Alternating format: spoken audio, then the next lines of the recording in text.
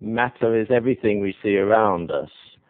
So it's glass, it's wire, it's plastic, it's our bodies. We've got flesh here, soft flesh, matter.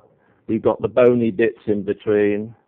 We've also got matter in our mouths. That's the spit we've got in our mouths. That's very important when we try to eat. Helps us to chew things. We've got our wee, which is very important, that comes out the other end, because that's the liquid that is going to purify our blood.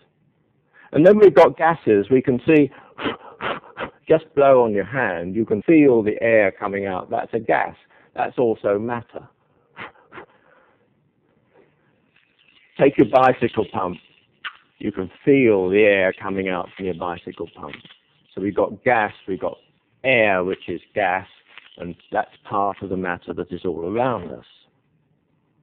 Now, there's a very simple difference between solids and liquids and gases. So I take my rubber ball, I put it in the flask. It doesn't take the shape of the flask. The solid remains the solid as it was when I put it in the flask. But if I take some liquid and put it in the flask, then the liquid takes the shape of the flask. So that's a very important difference. The liquid flows to take the shape of the flask. If I tip the liquid out, then what I've got left in here is gas.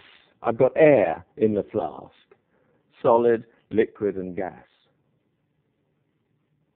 Now, things change from one of these states of matter to another. Solids, if you heat them, become liquids. Liquids, if you cool them, become solids. So here's some treacle, sort of thing I have on my porridge at breakfast.